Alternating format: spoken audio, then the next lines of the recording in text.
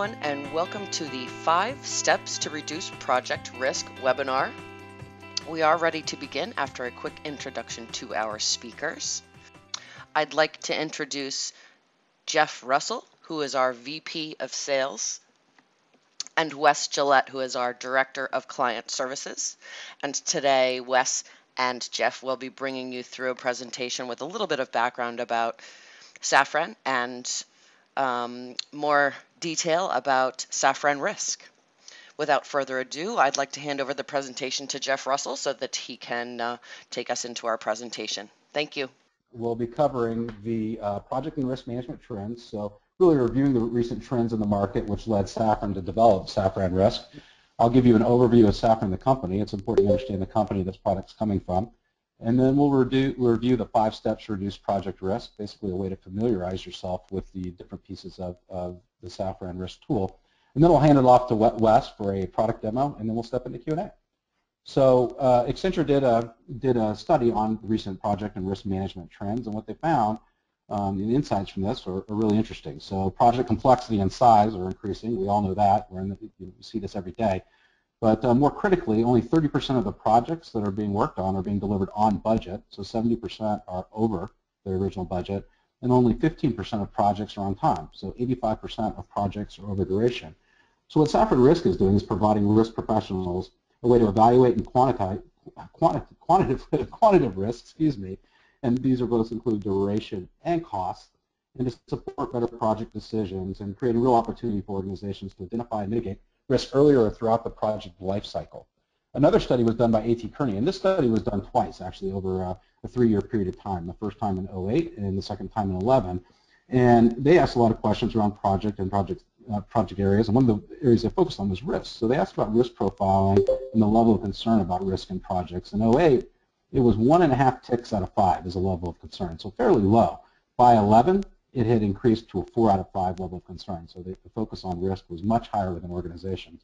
In addition, the percentage of senior management that perceived themselves as involved in risk in the organization was high. It was at 67%.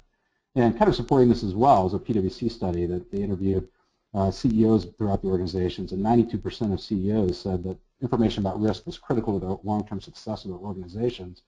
But out of the same group, only 23% felt that they had comprehensive information about risks to effectively make decisions. So this is a great thing for all of us on the call, right? Us as risk tool builders, and you all as risk professionals. The level of focus on risk in the organizations has gone way up. So the importance on it is high, and the willingness to focus and invest to solve these solutions is really high. So it's really good news for all of us on this call.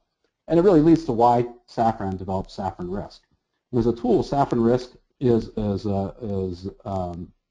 100%. As a company, Safran is 100% focused on project and risk management, exclusively where we spend our time and money. The Safran Risk tool, it leverages the project scheduling engine from Safran, and even though it uses Safran's project scheduling engine, and it's a big differentiator of the tool, it also fully is interoperable with Oracle Primavera and Microsoft Project. The tool is a true tool, so it's not a fit-for-purpose or service-oriented delivery. You're actually getting a tool.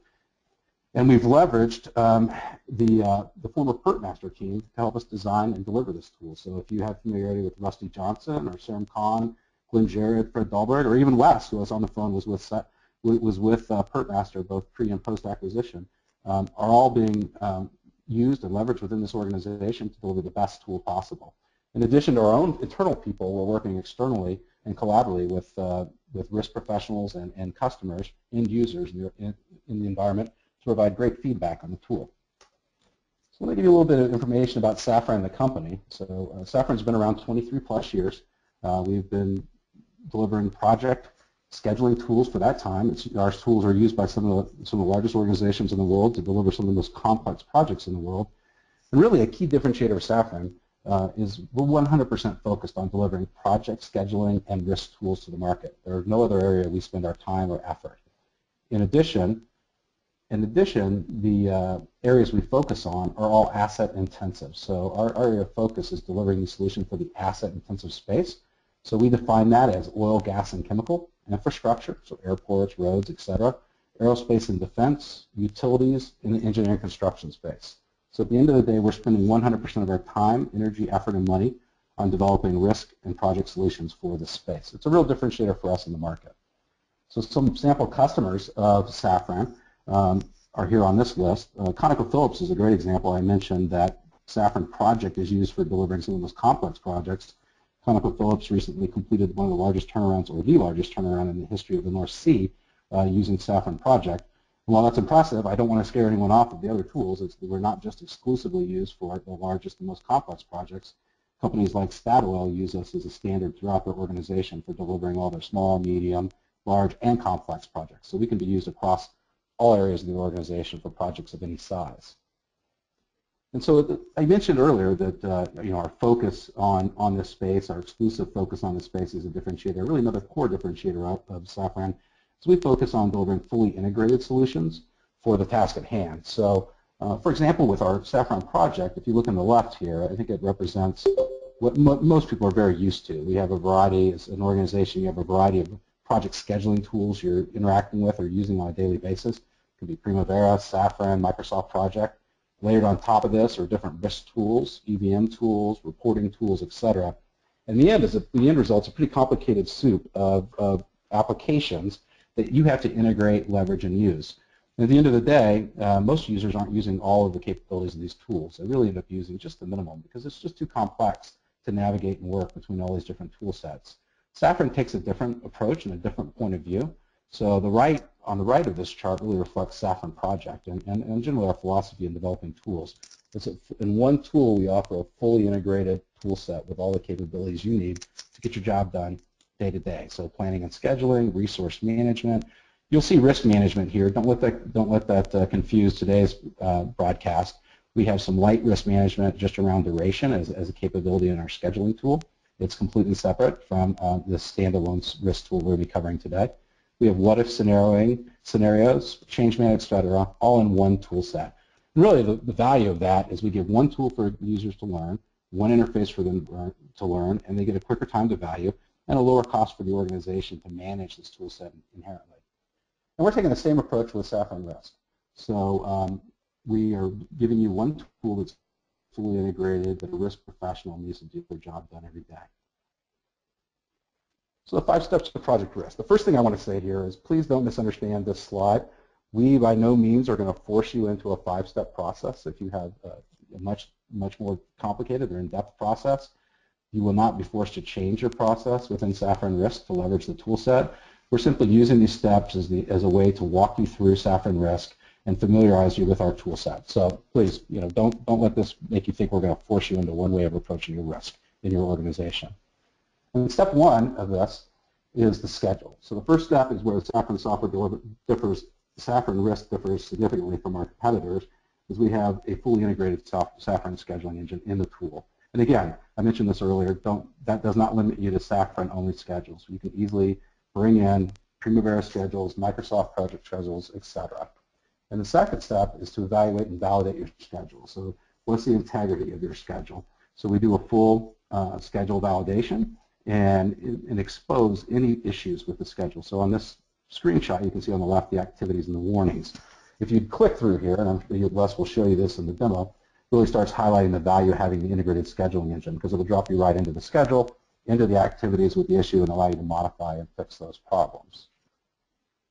The third step is to model and analyze your risk by creating, correlating, and assigning risk at the project level most applicable. And what this means really is we give you the ability to collapse and expand your project when you're assigning risk to it. So on the left, or the upper left, you can see that we have a project collapse down to some higher levels, say a WBS structure or a phase structure. On the right, we actually have the activities. So you see early on in your project, you may want to assign risk at a very high level, and then as the project plan matures and you're closer to delivering it, you can go down to the activity level and assign your risks. And again, you'll get walked through this in the live demo of the project. And finally, you have steps 4 and 5, the review results and report. So after reviewing the initial results, the risk professional can easily revert back to the earlier steps 2 and 5 to further validate, edit their schedule, recheck it, and rerun risk on it, and do that in a circular process until they're happy with the schedule. And then finally, once you're happy, step 5 is a report. And the big strength of Safran Risk is industry standard reports that we provide and the ability to easily send those out for inclusion into websites or PDFs or any kind of reporting package you want to do. So with that, I'm going to hand it off to Wes for a product demonstration. Wes, let me make you a presenter here. Thanks, Jeff. As Jeff mentioned, my name is Wes Gillette. I'm the Director of Client Services here at Safran. Previously, I was Professional Services Manager at PertMaster and Oracle Primavera.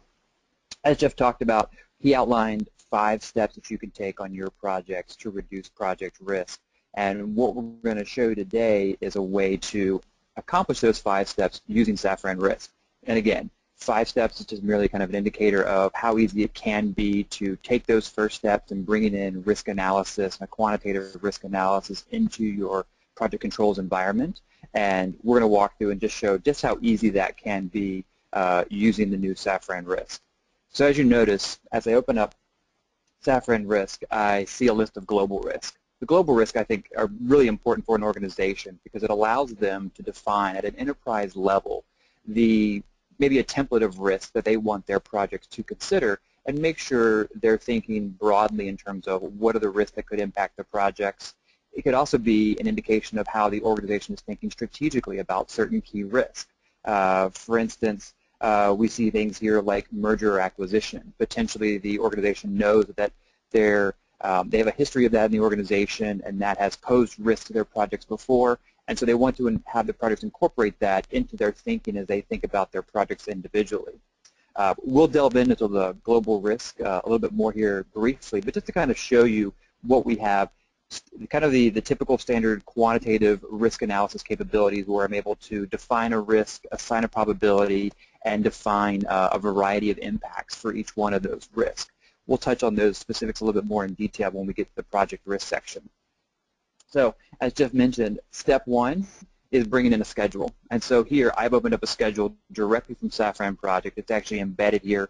We are using the same scheduler, the same application here. And so rather than an environment where you may be having a different tool that you have to export a schedule and worry about converting from one project to another, here we have the same schedule embedded here. The project team can be working on the project, making changes and updating as they're doing the risk workshop or as they're just continuing to progress the project. And we have one common interface. And so it's familiar tool sets if you're within the Safran world. Now, perhaps you're not using Safran, you're using Primavera P3, P6, SureTrack, or Microsoft Project. Those are all supported as well. The ability to import those, bring them in, and again, a great scheduling engine here that we're able to use as we do the quantitative risk analysis here in a few minutes.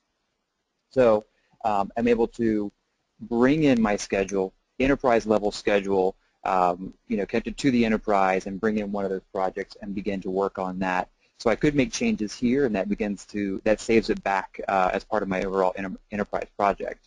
Now, I brought in my schedule. I want to move on to step 2 and just make sure that my schedule is risk ready, right? It's part of that validate and edit part of the process. And so here you can see we've run a schedule check and identified a couple of things, warnings if you will. When I look at these warnings, and again, the mindset here is that we're looking for things that may potentially impact the schedule risk analysis. As we're doing a risk analysis, we want to make sure that the schedule is free-flowing, that as we model the effects of uncertainty and risk and the things that can happen to the project, that the schedule itself is able to update properly. If we have things like constraints or different types of lags that may be percentage-based, etc., then we may not get the desired effects that we're looking for and may not model that realistic view of the project that we're looking to get. So I can see here a couple of warnings, not a big deal, my start and my finish. I can accept those and just mark those off. And then as I look at my contract there, I see they have an activity here that has a must finish on constraint. I can quickly jump back into the project schedule itself, and so you can see here I'm already back in the project. I'm able to review that activity. I see it's the agree contract activity. Now, this might represent a valid business constraint where we impose as part of the business to say, no, we have to have a contract in place as of that date. For the purposes of analysis, I might have a risk, and I want to model that risk against the activity. If I have a constraint, it won't model that risk properly, or even that uncertainty. So for the purposes of the analysis, I'm going to go ahead and remove that constraint. Now, as we do the analysis, the schedule will update properly, the activities will be modeled, and I'll understand really the impact of those risks against those activities. I'll just jump back here, rerun my schedule check, nothing else that I haven't reviewed, and so I can continue on now with step 3, which is model and analyze. As you may have noticed, we're beginning to work our way from left to right across the application.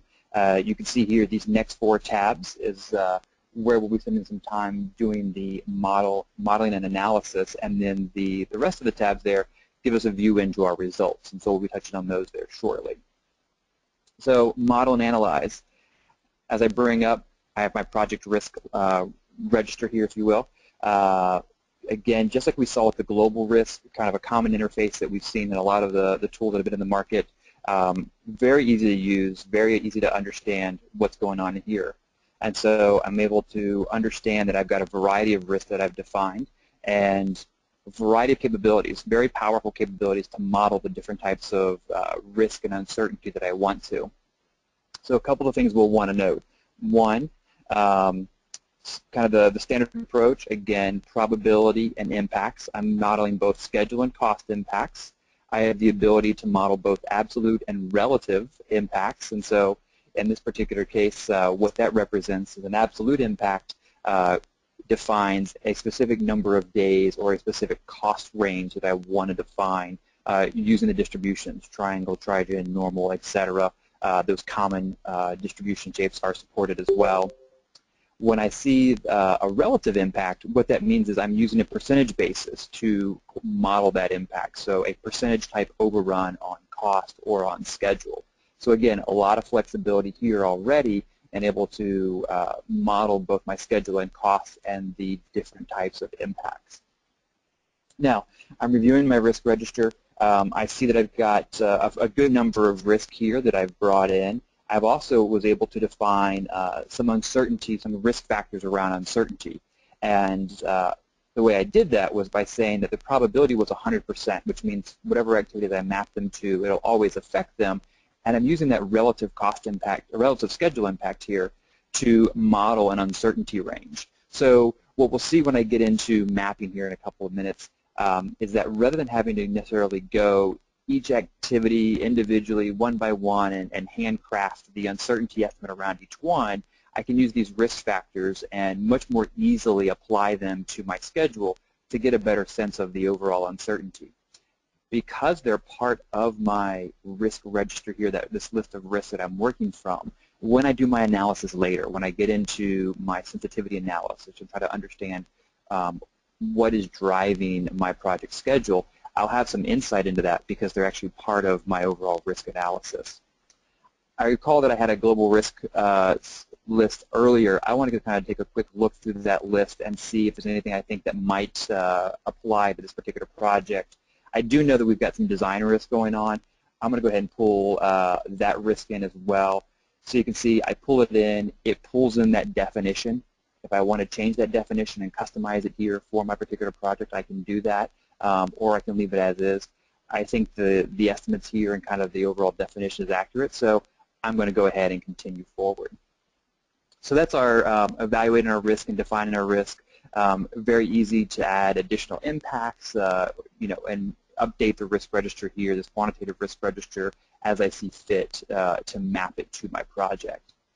So the next part of modeling and analyzing is defining the relationships between these risks. So we do that under the correlations tab. So as I delve into that, and what I'm going to do is just to kind of make it easier to see everything, I'm going to pull it back into just the relationships that I already have defined. And so correlations have been kind of a tricky area historically in risk analysis. Our approach in using risk factors as part of the overall way we model risk helps take that into account. We're automatically correlating those risks across all the activities. Additionally, I want to make sure that as I think about how these risks occur and might impact my project, I want to think about how they might be related. For instance, high winds. I know that anytime we have high winds as part of this project, it's going to typically causes a testing overrun. So those two are related. High winds typically causes a testing overrun. I'm able to make sure that we take that into account as part of the model by correlating or relating those two risks to each other so that they happen simultaneously when we run the analysis. And again, it's a way to just bring things in, make sure the model accurately represents what we know about our project, the risk, and how things typically happen and unfold when we do the analysis. So I've identified my risk and quantified the impacts. I've established the relationships between those risks, and so now I'm going to get into risk mapping. And so you can see here, this is kind of rolled up to a summary view. If I want to flatten that out, again, one of the great things about this is that we are using Safran Project to run the schedule for us. And so if I had additional layouts here that I wanted to customize the layout, very common when I was doing risk workshops previously, there'd be a series of layouts that the scheduler may have built, or the team may have built. When you bring things back and forth between different tools, sometimes it can be challenging to recreate those layouts. Because we're using Safran Project, I've got the ability to use those layouts. Even something as simple as just kind of flattening the view out or doing that. Once I do that, I've got that same view here, and so now I'm just looking at the activities without the summary of the WBS. Now, what I want to make sure I show is also that even with the summaries, we have a great deal of flexibility with how we go about doing the mapping. So I'm going to break these out so we can see a little bit more detail. Now, as Jeff mentioned, there's been challenges in the past sometimes about how do I do a schedule risk analysis, and how does the risk analysis evolve over time through a project life cycle. So early on in a project life cycle, it's high-level summary activities, not a lot of detail. We can support that. Easy way to support that is to go in and as you do a mapping, potentially here's an example. If I want to say this outsourcing the design to a third party, or this opportunity for outsourcing, it's easy to apply a risk at a summary level, and we then cascade it down to all the activities. But maybe I think our specialty is in guidance, and I don't want to outsource the guidance system. I can easily pull that opportunity off that activity, and now I've just mapped it to selected activities under that summary, but we still have visibility into what's going on. Conversely, I have the ability just to map it to a couple of activities. I could do a bottoms-up approach where I go in at a very detailed level, maybe later in my project life cycle, or maybe as I've defined, I kind of want to focus on certain areas of my project schedule. I can delve in at the detailed level and do a detailed mapping there. So a lot of flexibility in how we're able to map those risks and what we're able to do with that. Now, as I've mapped these risks, you come over here and you can see on the right-hand side, I can see for each one of those risks that I've mapped to an activity, at an activity level or summary level, I can see the risks that have been mapped against that. If I'm not quite sure exactly what the details are, I can easily drill into that, understand the overall how those risks have been mapped together and the details of those, and make sure that, again, I've got the appropriate level of risk applied to each activity and understand what I've done to this point, because these risk registers can get pretty large. In this case, we show them all here, and you can easily go and see the mapping. And again, a lot of flexibility, very easy to use. The other consideration that I have too is the ability to model the risk in series or parallel. So in series means that if these two risks impact the activity, they would be modeled one after the other, and so their impact would be cumulative in nature. If I were to model them in parallel, if they happen to be simultaneously, effectively the largest schedule impact would be kind of measured against that activity. The cost would, of course, be included, but we would only maybe represent the actual total or the largest schedule duration risk impact. So here we are. Basically, I've gone through and completed almost everything in step 3, which is to define my risk, define my relationships, do my risk mapping, and now I'm ready to do the analysis. Very easy. One click, we run the analysis, and now we're into step 4, which is review the results. So here we are. The view that we've all kind of come to know and love, which is the histogram. I'm able to see exactly kind of my results here. Again, we're looking at both the schedule as well as costs, right? Integrated cost and schedule. If you're cost loading or resource loading your schedule, so you can see that here. Able to easily see how my deterministic finish, that is my planned finish, compares to my reference here as a P80, pretty common in the industry. And so what we're doing here is we're comparing, and deterministically, 26% chance given all these risks, and I'm able to see, kind of the delta between those around 6 weeks. Okay, so that's something that I can work with. This gives me a view into the what. What is the impact of all of those risks against my project schedule and my cost? What I don't quite yet have insight into is what's driving my project schedule. And the way I would go about doing that is by looking at my drivers and sensitivity analysis, and that would give me insight into the why. So as I delve into my drivers, I can see that the one we mentioned earlier, a couple things that we talked about earlier, the high winds and the outsourcing opportunity are shown here as being part of my risk drivers. And so on the left-hand side, I have my risk drivers, and on the right-hand side, I've got my activity drivers. And again, that's important because I may think I know what my key risks are, but it's not always apparent to me necessarily what activities ultimately end up driving my project as well, too. And so I can see just by doing a quick scan that I have a lot of my testing activities and a lot of my fabrication activities are showing up as being some of my riskier activities. And so that kind of gives me some insight into where I need to either go focus my attention or revisit the schedule, review those risks, and begin to better understand what's going on and what can I do to maybe mitigate the impact of those. So what I want to do now, so I've delved in, I kind of understand, I've got high winds, I've got outsourcing, I have these activities. I can delve a little deeper and do a further sensitivity analysis. And the way we go about doing the sensitivity analysis is by rerunning the risk analysis again, this time removing the risk one by one to understand their individual impact against the project schedule. And so I'm going to go ahead and just sort this by impact on scheduled days. I'll focus on my days first.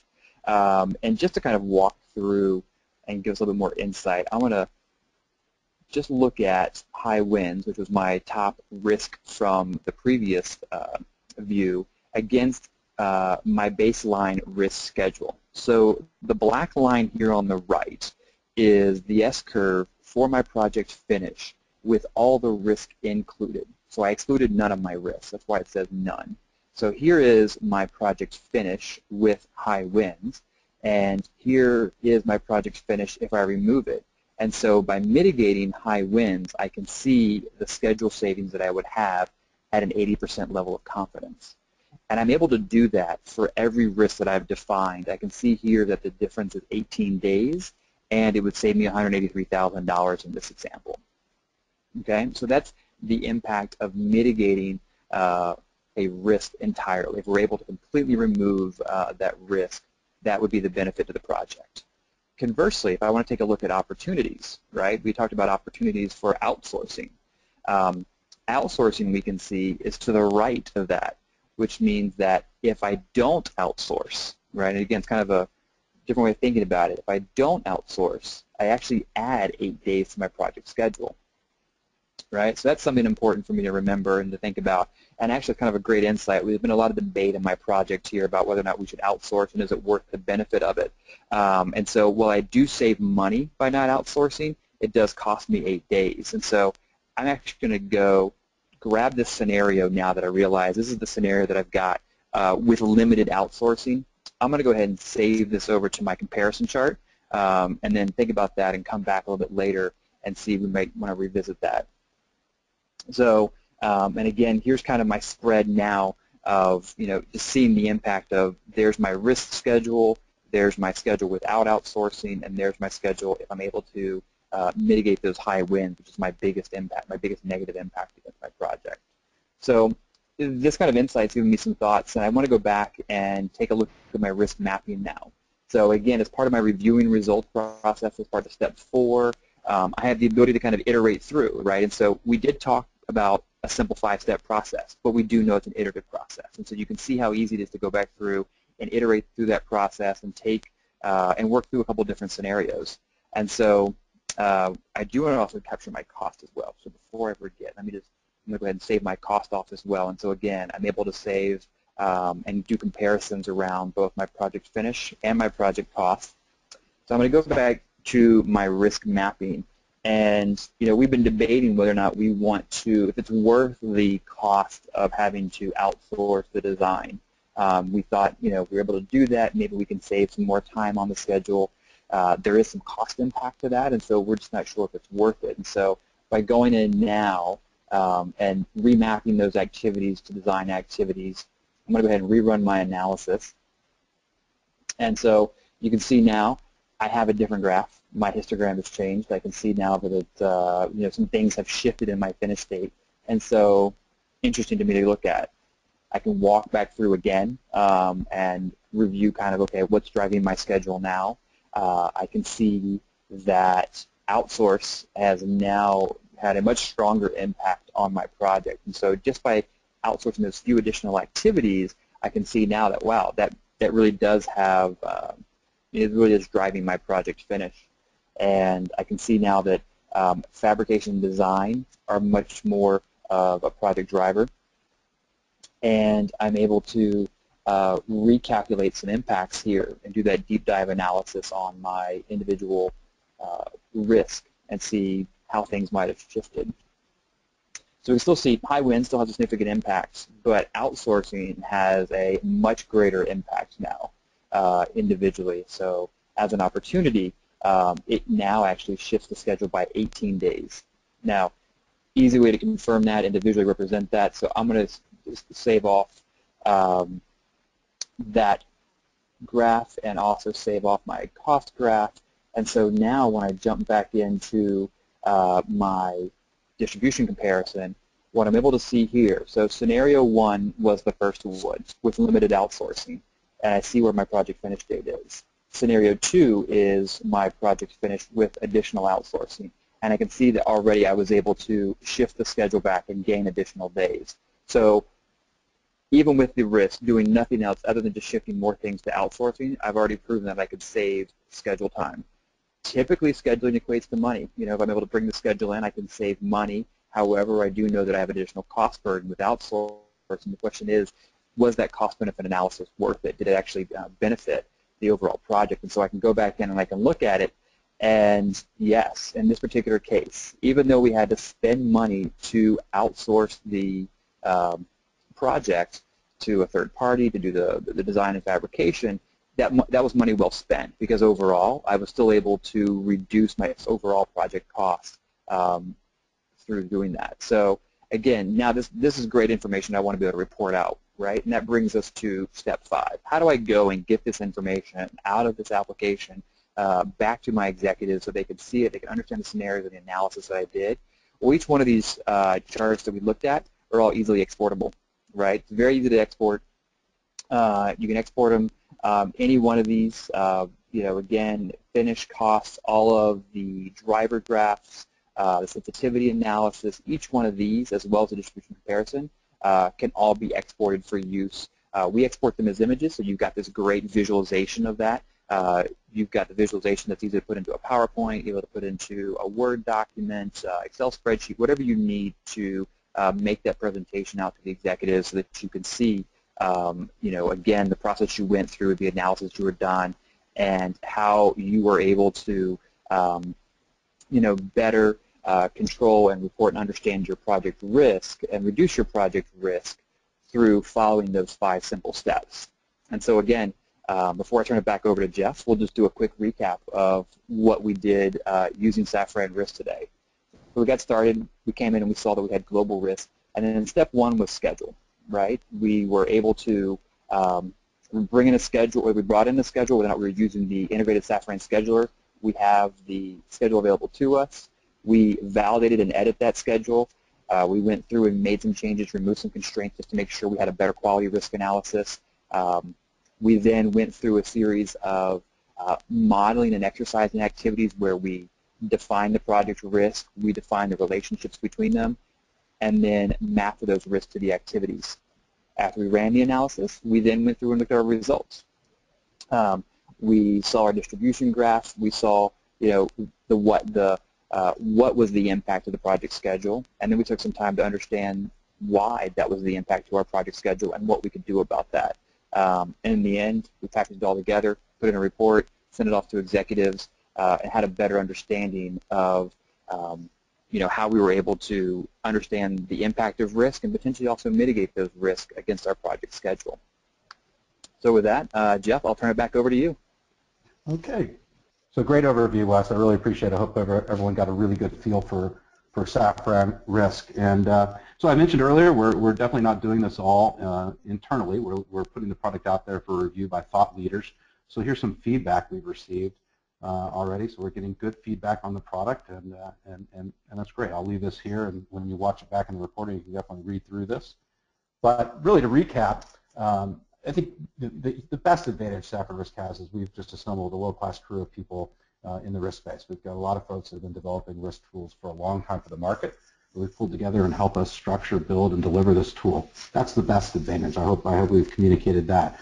But specifically in the product, the built-in schedule engine, the big differentiator for our product, the intuitive and process-led user interface. So it's important in these tools that they're easy to use, easy to pick up, and easy to communicate what you're showing to your wider audience. And I think this tool really does an effective job of doing that.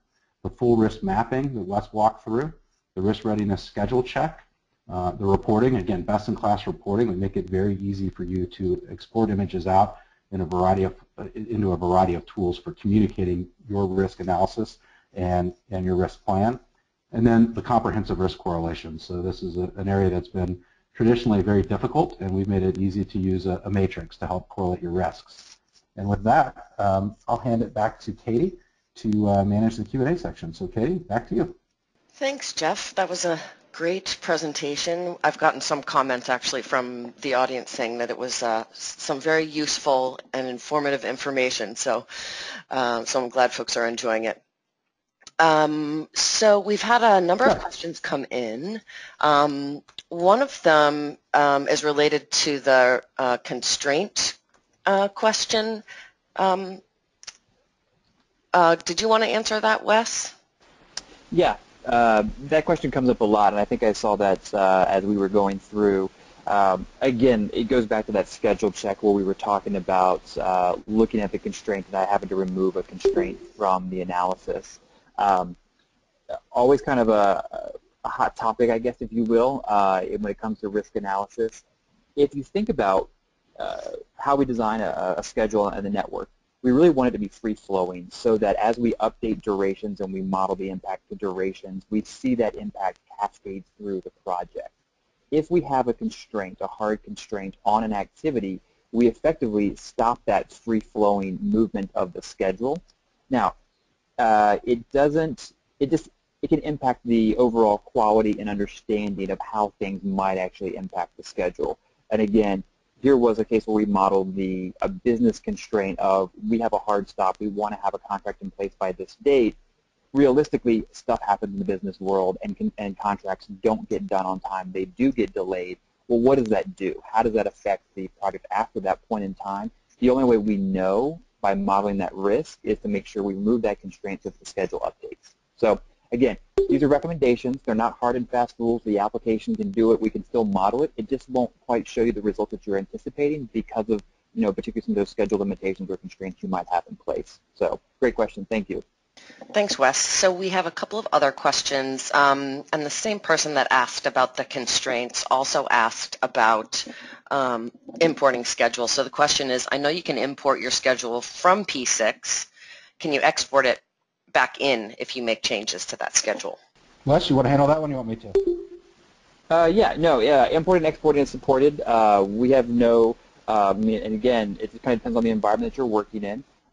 We're able to, not only support the import of project schedules, but also exporting as well too.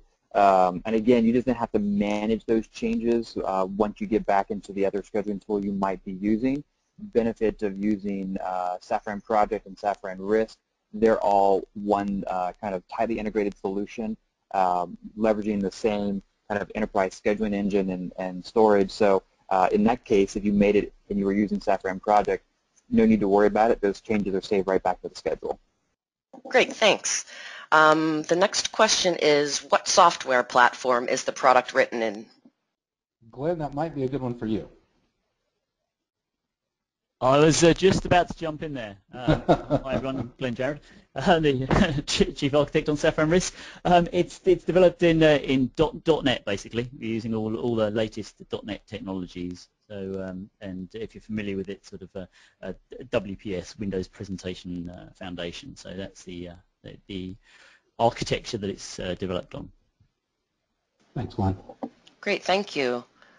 One of the other questions is there a risk form that is initially used for defining the risks? There's not a form as such, but what we will be supporting is the ability to sort of take risks from typically Excel, which I know is an area a lot of people hold their risks inside spreadsheets. So you'll be able to just import the risks straight into Safran Risk from Excel. So, but there's not a sort of the inbuilt form is basically what Wes was showing you there. So, yeah. Great, thank you. This question is about our licensing model. So the person has asked if we have a named user or shared license model, and if it's an all-inclusive software cost or if there are maintenance costs and that kind of thing. I know that we probably want to take some of those real specific questions offline, but we can probably give them an idea of our licensing model. Yeah. Sounds like that one belongs to me, Katie. Yeah, so the software can be licensed both in a named user or in a concurrent model. Maintenance is applied. There's an annual maintenance fee on top of your sales price. So, yeah, I think that covers the questions. Now there's a question about the database. So the question is, what is the database used in the program? Sure. I guess I'll probably jump into that one again. The database we're using at the moment, database technology at the moment is Microsoft SQL Server that we're using behind the scenes, but we'll also be supporting Oracle very shortly as well. So hopefully that answers that one. And here is a related question. What other project controls software can be integrated with Safran Project and Safran Risk? So that's kind of a big question. They just said project controls software as opposed to just scheduling software, so I'll let you figure out how to rattle off an answer. Or who to answer. I think that was, well, first of all, integrate versus import. So Wes ran through the schedules that can be imported into Risk, and I'm not quite sure which side of this we're falling on. So he covered P3, P6, SureTrack, Microsoft Project. Wes, did I miss any? I think you got them all. Okay. From an integration standpoint, that's definitely a deeper question, but Safran Project has an API layer for integration. So if you have, say, a time and attendance tool or some other kind of application you're asking about around project controls, or an EVM tool or something like that, you would leverage the API layer to integrate. So yeah, we have an open API for integration. Hopefully that answered the question. Great, thank you. If it didn't, they can send in another question. We're going to give you contact information. We're going to give everyone contact information. I received another question, which was, can we look at and understand better the correlation of risk impacts to activities? And you might want to take that offline, but maybe you can, as far as demonstrating, but maybe one of you can cover that. Yeah, I think some of that, so there's two parts of that. One is us kind of imposing correlation on the schedule itself, or those risk and activities. We do that, so there's a relationship between the actual risk itself and the activity that's done through the mapping. The relationship of risk to each other is done through the correlations, and then understanding how those risks impact or what those risk drivers are is done in that sensitivity analysis where we had the risk drivers. That's really showing us which of those risks most often were happening that caused a delay in the project. In a similar fashion, the sensitivity analysis of the project activities is showing us which activities were most often delaying the project. And so that's how we get insight into the correlation between risk and activities and the overall project finished or cost in that regard. Thank you. So here's another very specific question, but really relevant and a differentiator for us. The question is, can you please throw some light on qualitative and quantitative risk modeling? Yeah, absolutely. I think this is a kind of a interesting point, right? And so the field and kind of the overall industry has definitely matured a lot, I guess, in the last few years or so regarding it's very important, of course, to have a qualitative risk register where you're able to communicate at a high level what those risks are and kind of a qualitative assessment. What we've often found, though, is that when those qualitative assessments were mapped in a quantitative fashion, that is actually applying some discrete percentages and discrete impacts against the project schedule, the results were often quite enlightening. Sometimes things that looked to be major risk because they actually didn't impact critical path activities, for instance, didn't end up having that much of a significant impact to the overall project schedule, whereas relatively minor risk, because of where the key activities they impacted, did have a significant impact. And previously I've worked with customers that had had to model certain delivery dates, or they had to pay damages and et cetera, and sorts of things. And so relatively minor impact, relatively small risk qualitatively, because of where they fit in the project schedule, really had, doing this quantitative risk analysis really enlightened the overall project team and the executives into the importance of those risks. And so you can have both, but I think really modeling the quantitative and seeing the overall impact, and then rolling that back up to the organization to show the impact of those risks across multiple parts at an enterprise level is really kind of that key value that Safran Risk brings to the table.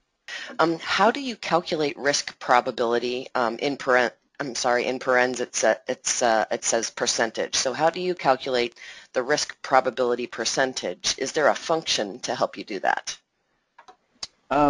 Not natively in the application right now. I think what you're kind of getting at is, how do you really know? And so again, where that information can come from is a couple different sources. If you have a qualitative risk register, many times there's an implied percentage range or thresholds that are set as part of that qualitative risk register, and so you can use that as a starting point. And again, what we're doing in this particular case is trying to apply our best judgment as to how, what we think the likelihood of something occurring is, and using that percentage. I've also seen some relatively mature organizations that did have good, strong project controls and did have great historical data and lessons learned, actually pull some information out. And that was kind of the inspiration, I think, around our global risk register here, the global risk list, is that pulling out information from the organization to help guide and understand how likely risks are to occur. At a global level or a regional level, you can get insight from looking at kind of past performance and past history to understand how likely a risk is to occur, and then just translate that into a percentage basis. A variety of techniques that can be used to kind of help model that. And again, that's the value of a quantitative risk analysis, is you can apply that, you can run that and say, well, we think it's not very likely. It may only be a 10 or 15% chance. Conversely, maybe part of the team is split and says, no, we think it's much more likely. Here I have the ability to do a comparison of, well, if it's a 10% likelihood, the schedule looks like this. If it's a 50% likelihood, the schedule looks like this. And so you actually have a means to quantify the delta between those estimates and look at them and have a much more thorough discussion within the controlled environment and your project controls, and as well as within the organization overall. So, great question. Just wanted to let everybody know that, of course, you can get in touch with us. You've had some very specific questions. You saw a lot of information in a very short amount of time, and there's much more to see. So we really want you to get in touch with with us if you have any questions. We're happy to show you whatever you'd like to look at and answer any questions. The best way to do that is to just send an email to sales@safran.com or visit our website and watch for upcoming events, more information on our products. And there's always something new on the homepage of our website. So please get in touch with us. Someone's asking if we will be given access to if you'll be given access to the PowerPoint. We are going to send a recording of the webinar, but I'm not sure, I don't see why we wouldn't make the PowerPoint available. We weren't planning on that, but we will at the very least make the recording available in the next couple of days. Oh, I've been given the go-ahead. Yes, you can definitely have the slides. Again, please get in touch with us if there's anything that we can do to answer questions or help you. All right. Thank you very much for joining us today, everyone, and almost everybody stayed throughout the whole presentation, so we really appreciate your time today, and have a wonderful weekend. Thanks, everybody. Thanks, presenters.